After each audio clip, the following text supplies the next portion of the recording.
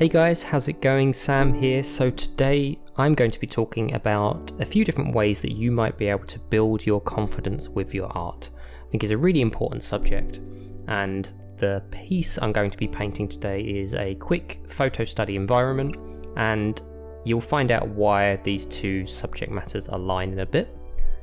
Just before that, I would like to say a huge thank you for everyone that's subscribed. If you haven't already, please do, and like this video, it'll really help.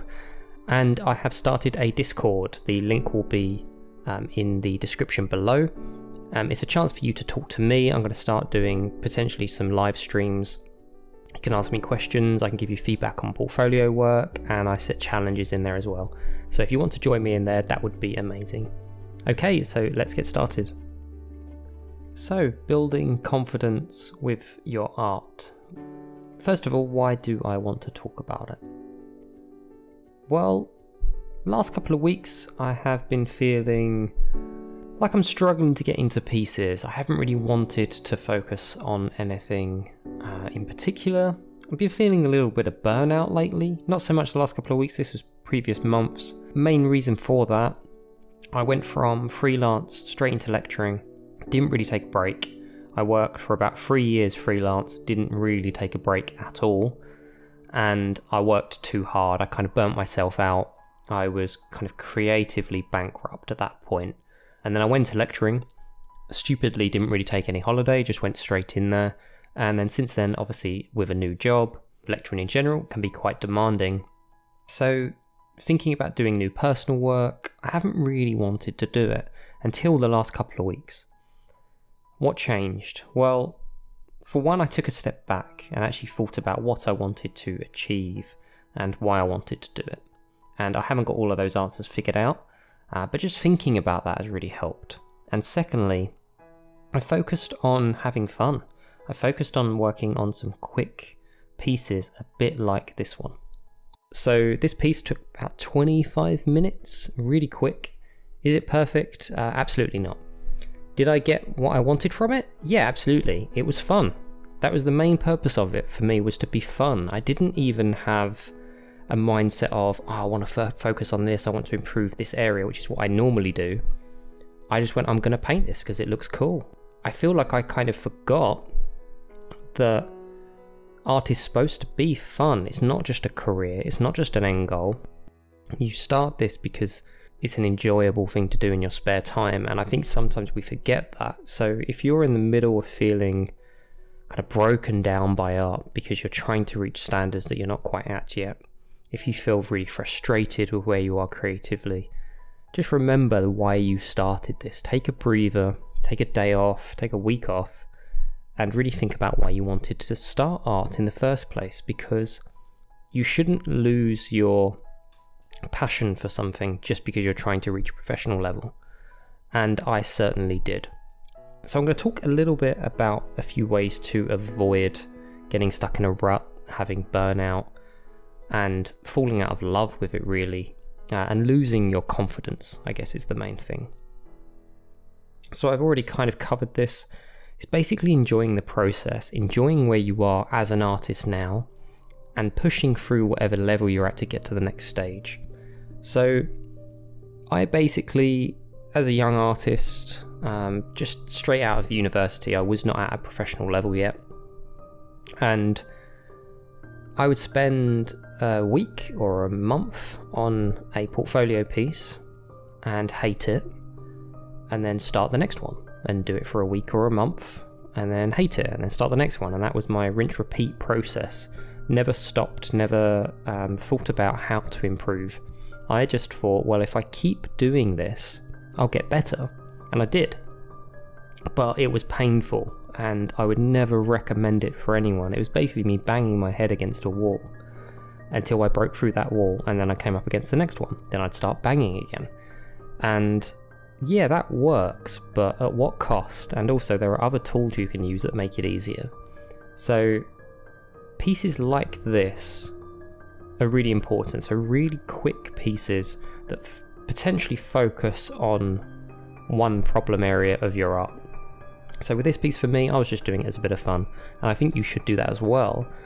But also, I think you should have a goal in mind. So maybe you want to focus on values, maybe you want to focus on light or colour. Whatever you need to improve with your pieces, set that as a goal and just do a quick half-hour piece or an hour piece, a 2-hour piece, whatever it is, but make it completable within one sitting period. You don't want it to be 7, 8, 9, 10-hour pieces. Make them short, set yourself one goal and see if you can hit it. And quite often you'll probably find you can't, but it'll give you something to spring from. It'll give you a platform to develop. So if you work this way as an example, and you create one piece a day, and let's say you do 4 pieces a week, and you give yourself a few days off, 4 pieces a week, within a month, that's 16 paintings that you can put side by side and work out if there's been any improvement, if there's anything you need to focus on, if there's any habits you keep making that are problem areas. And that's the quickest way to improve, is by self-diagnosing your own issues. And not only that, it's going to give you the confidence, the fact that you've already completed 16 paintings in that month, which is amazing. Imagine if that's a year, you've created over 100, which would be fantastic. Whereas if you create 1 a month, and they're more detailed, they're more developed, they're more complicated, but you're not learning as much, well then you're only completing 12 paintings a year, and I can guarantee by the end of that year you're still not sure on the process because you've only done it 12 times. Whereas if you've done it over 100 times, you understand the process, you understand what you're comfortable with, you understand different situations, and that's the best thing you can do as an artist, is repetition. Is because, as an example, if I ask you what it means to be a professional artist, most people ask me, when do I know if I'm professional? And the answer is when you're comfortable with achieving a certain skill set within a certain time frame, and you know you can do it. That's the biggest thing you need to focus on. If you fluke your way to a good painting, you're not going to develop confidence, because you have no idea how you reach that point. So let's say you keep painting and you keep pushing things around, you use the warp tool all the time, you keep drawing over the top, you keep painting over the top, you throw down loads of different colours, you throw down loads of different values, and you end up reaching a point where it's a good painting. That's great, and that can go in your portfolio, but how long did it take you? How do you know how to do it again if it's trial and error? The answer is you don't. And if you don't know how long it's going to take you, you're not going to get hired for a studio role, and you can't really charge for freelance because you don't know how long it's going to take, and you don't know if you can even reach that standard again when there's a different brief. And I think the reason that I know this is because I was there. I did this. I kept repeating these bad processes, these bad habits over and over. And even if you end up with a good result, it doesn't mean much because it wasn't building confidence. I knew, even back then I knew that I was fluking my way to these pieces, and I knew I didn't have a process I could rely on.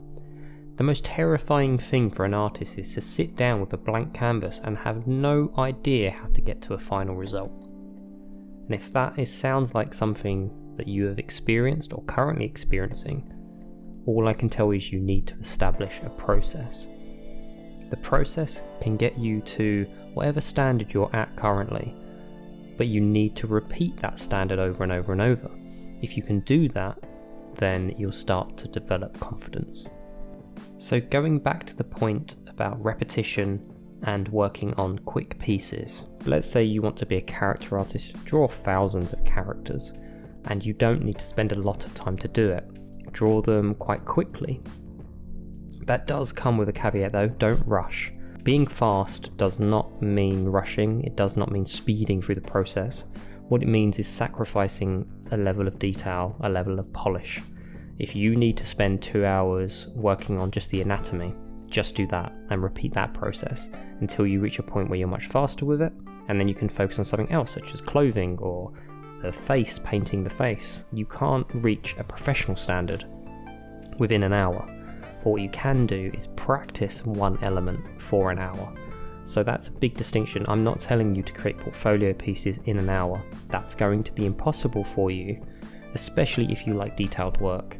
So don't take what I'm saying now as I have to be so fast, like a concept artist, I have to be so fast, and then stress yourself out, because you have to sacrifice detail, you have to sacrifice polish, and to a certain extent you may even have to sacrifice standards, but you always need to have the goal of what you're trying to improve, because you're not looking for portfolio pieces with this. You are looking to improve as an artist, and the more you do this, let's say you do it 5 days a week, you've got 20 pieces a month, then you're going to improve and you're going to build confidence, because if you've done something 20 times, the 21st is going to be the same process. You know how to do it. But if it's the first time you've done it, you haven't got a clue. Something else just to remember: if you create a bad piece, if you have a bad day, if your portfolio is not really where you want it to be, remember that that is not a reflection on you. That's not a reflection of who you are as a person, you know, how much you're loved by people around you. If you're ever going to be a professional, that doesn't matter. You can have a bad day, you can be a bad artist. As long as you're focused on improving, then you will improve. So I sincerely believe that absolutely anyone can be a professional artist if they have the right mindset and if they have the dedication. Is it easy? No, absolutely not. It takes years of practice. Can you get there quite quickly and faster than me as a professional? Absolutely. If you focus your energy on improving, remove your ego, and focus on the things that you know you struggle with, you'll improve really quickly. You'll reach a professional level really quickly. But if you have a bit of an ego and you don't want to produce bad art, but you don't know how to produce good art, you're going to have a rough time. If you connect it with your self-worth, you're going to have a rough time. So that's pretty much it. Probably nothing groundbreaking there. More of a kind of a pep talk to say that you guys can do it. I believe in you. And you're going to be great. Just remove your ego. Focus on what you need to focus on. And to build your confidence, focus on the small things first. Get some easy wins. Do it for fun. If you're having a really rough time, you're not going to be able to develop at the speed you want to. You need to get yourself in a good mental state first. The best way to do that is by repeating a process a couple of times just to build a little bit of confidence. And if you paint something 100 times, no matter who you are, if you're focused on improving, it will get better. And as soon as it starts getting better, you're going to build confidence. So I hope that was useful, and I hope you enjoyed this painting process. I haven't spoken about it at all. I really enjoyed it. Like I said, it's not perfect, it's not that great, it's not a portfolio piece, but it was fun, and that's all that matters, right? Thank you for watching. Subscribe if you haven't already, and join me on Discord if you want to chat. Thanks guys, see you in the next one.